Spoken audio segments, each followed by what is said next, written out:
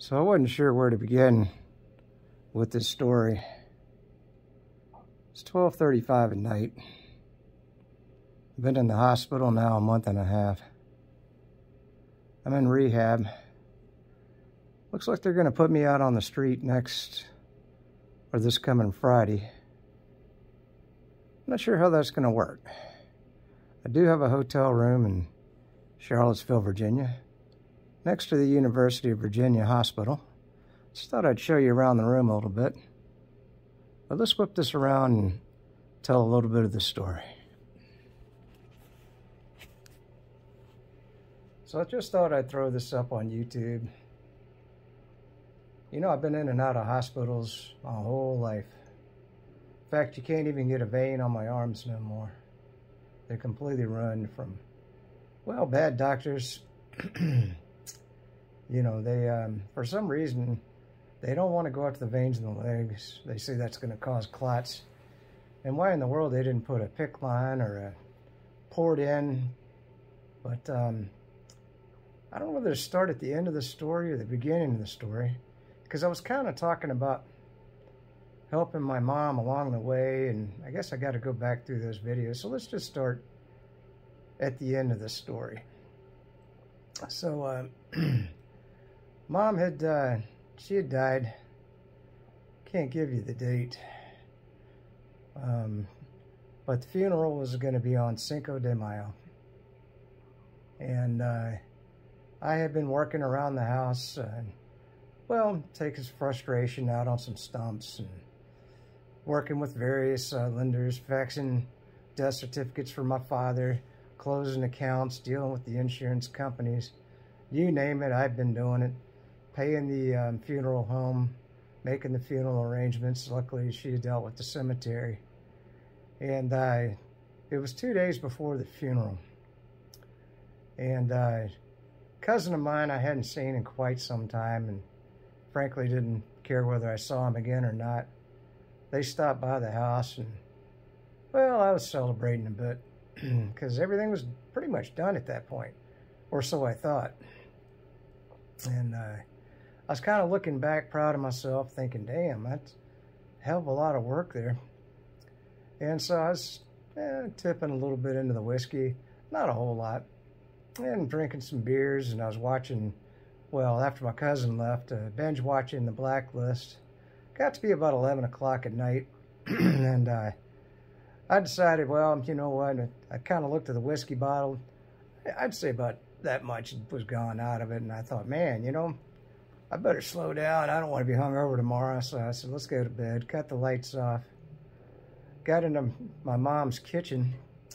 Now, it's a 3-level house, and it's about 12 steps down to the basement, and then you got 5 steps up to the bedroom level.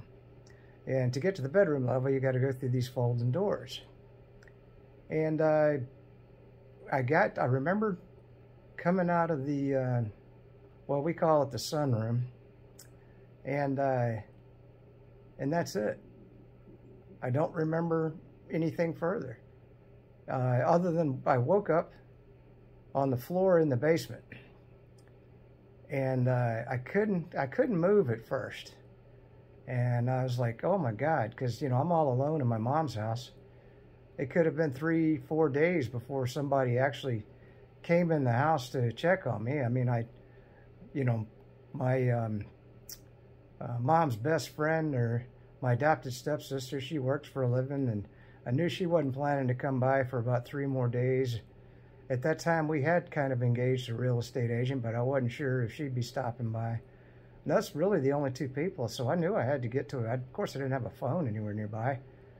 So it took me about, I don't know, well, at first it took me about an hour or 2 to realize where the hell I was. I was on the basement floor in the basement. And I knew something was really messed up. Well, it took me a good hour, 2, 3 to get onto my knees, because I knew I had to get to a phone. I would dehydrate and die laying there in that basement. And I remembered there was a phone in the, just around the corner in the, we call it the rec room in the basement. Pretty big room, you know, pool table, sofas, you know, where we used to do all our entertaining when I was young, before my parents died. And I crawled around there and I got to the phone and the phone was dead. I thought, man, I tell you what, it hurt. It hurt so bad to try to get to that phone. Anyway, so then I realized the only phone I could think of was my cell phone, and I knew I'd left it on the sofa upstairs next to the TV. And but I had 12 stairs to climb up. And at first I tried to stand up, and I almost fell back down. Thank God I didn't. Probably be paralyzed for life. Because, well, let's continue the story. I don't want to spoil the moment of truth. So I kind of kept, I knew that I was in tremendous pain. And, I wasn't sure if, what I had done, but I knew that I just kind of kept my head looking down at the stairs, because that's all I could do, because I knew if I turned my neck, it hurt like a son of a gun. So I just kind of kept my head nice and straight.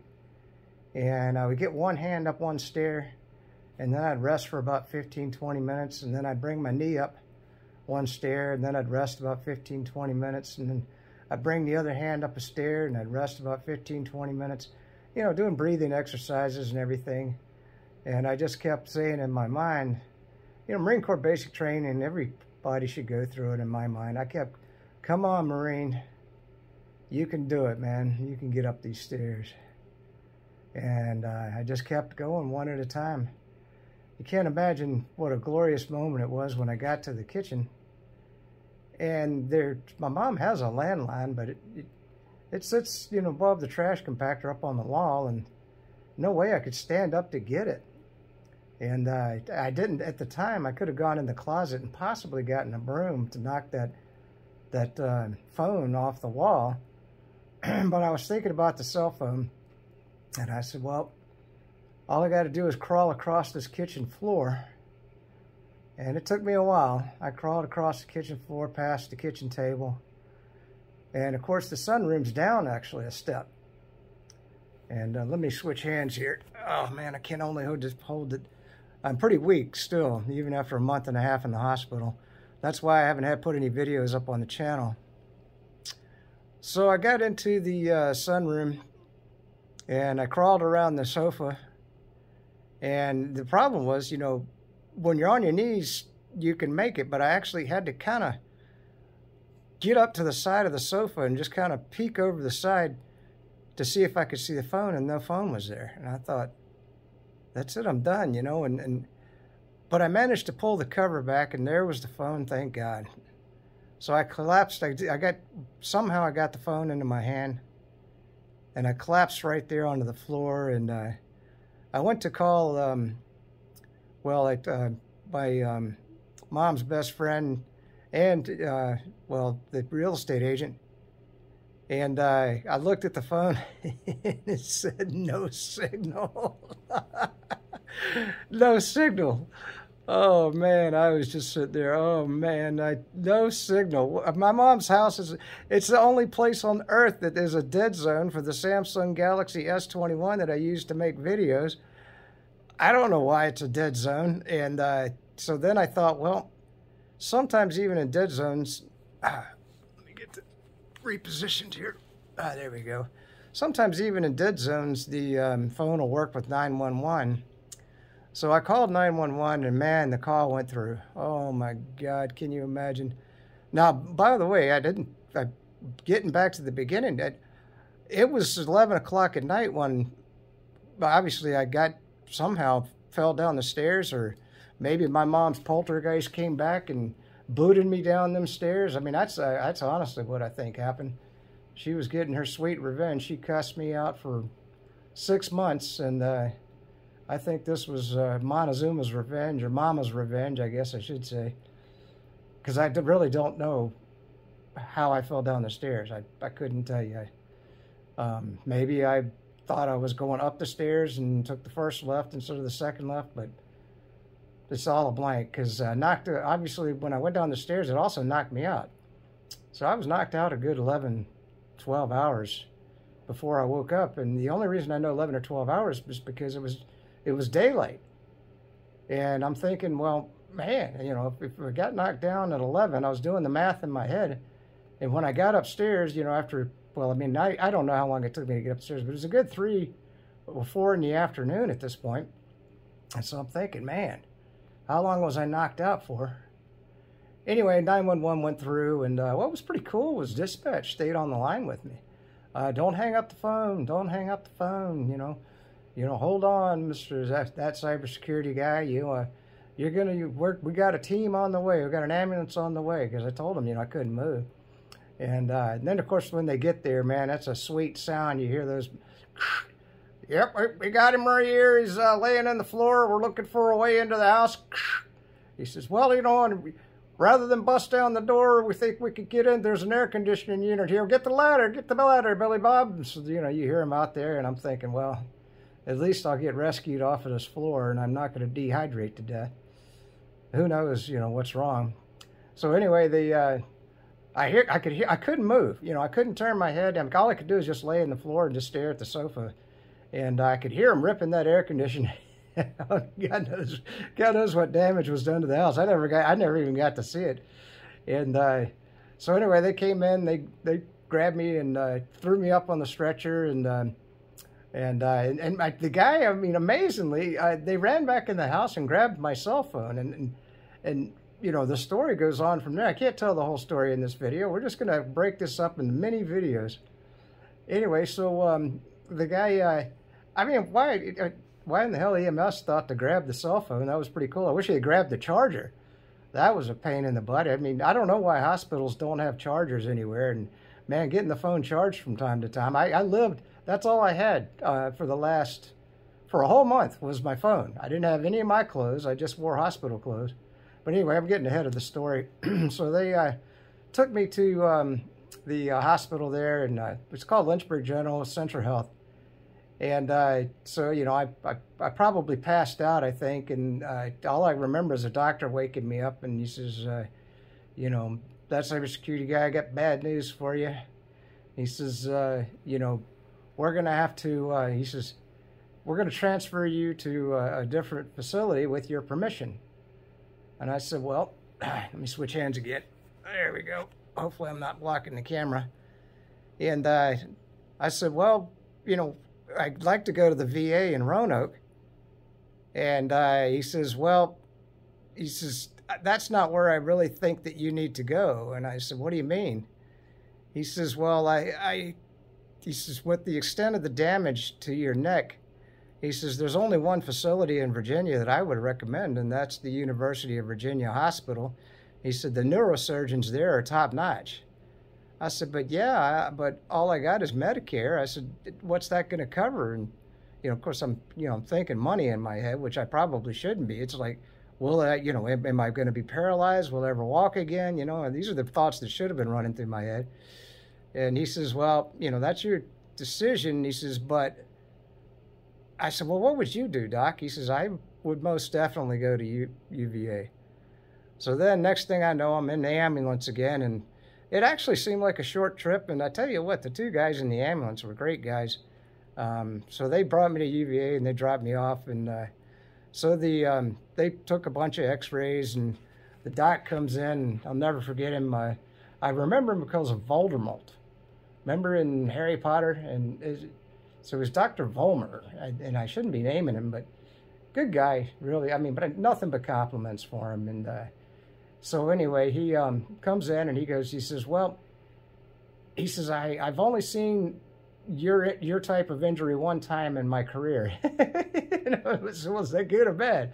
He says, well, it's good. He says, because it's repairable. He says, and he says, luckily I've seen it once before, and he says, then that's why I'm taking your case, because he says, that was a hockey player that I worked on before, professional hockey player, and he said, he's back playing hockey. So he said, so I think we can get you back, you know, in pretty good shape, if not 100%, but it's going to take a long time, a lot of healing, a lot of physical therapy, and, you know, who knows, you may be able to live a normal life again. I said, damn, okay, well, so what do we got to do? He says, well, he says, I want you to understand we're going to put you in traction. Now, I didn't know what traction was. If you ever seen traction, what they do is it's like Frankenstein. They stick a bolt right here, or up here, and they stick a bolt on this side, and then they put a weight pan, and they take weights, and they put it on there, and then they x-ray your neck. Because what had happened was my spine had folded over top of itself. I don't really understand it, but maybe the spine's made up of multiple bones, but anyway, one bone was behind another bone, and they wanted to pull my neck up high enough so that they could, and they actually started the operation, because they came in from the front on that operation with the traction. They had 20 pounds of weights on my neck. They actually left me that way for like 2 days. Man, I tell you, that was, that was brutal. And before the surgery, and then so finally, you know, once my neck was just where the doctor wanted it, you know, they brought me into surgery, and he came in from the front, and then he described everything to me, and he said, and I'm going to finish up this video. It got long-winded. And he says, well, he says, I put a lot of hardware in there. He says, you've got a couple of plates, some screws. He says, and I was able to repair most of the damage. He says, but unfortunately, he says, I'm going to have to come in from the back of the neck, and I was trying to avoid that. He says, I just can't get the repair done just coming in from the front. And I don't know why he really didn't want to go in from the back. And I said, well, whatever you got to do, Doc. I mean, you know, we're fine. And he says, okay. He says, well, he says, I just want your permission, you know, make sure that you're aware of the risks involved. He says, you know, this is touch and go. He says, you could be paralyzed the rest of your life, or, you know, he says, but he says, I'm pretty confident in you know, what we can accomplish. And so 2 days later, I'm back in surgery again. And they came in from the back this time. And of course, I woke up, and the doc's smiling, and he says, well, he says, I dare say it's one of my best surgeries ever. He says, you got more hardware in there, and he says, I took a titanium mesh, and he says, I actually wrapped it around your spine to reinforce it. I said, well, is that good? And he says, yeah. He says, I think we've got. He says, if anything, he says, I honestly believe you're going to come back to 100%. Because, you know, I was worried about hiking. You know, hiking's my shtick. And I said, man, that's fantastic, Doc. And he says, yeah. He says, but it's going to be a long, long recovery. And so then, you know, I went back. Of course, I'm in intensive care. And then I went back to intensive care. And that's where we'll end this video. And I'll just get it uploading right now. And I can't wait to see it tomorrow. I don't even know what I look like. I wish I could have gotten some video of me. I guess I could have, with that traction bolt on top of my head. I did get a picture of it. You know, maybe I'll add that someday when I edit this video to put it up on, you know, whatever, maybe Rumble or whatever. Anyway, you guys peace out. Stay free. I'm in the home stretch. Someday I'll get back to Florida. I haven't seen my house in Florida, and well, I guess we're coming up on 6 months now. And that's a long, long story in and of itself. And, well, we'll just start making some story videos here for you, a little bit different for the channel. All right. See you later.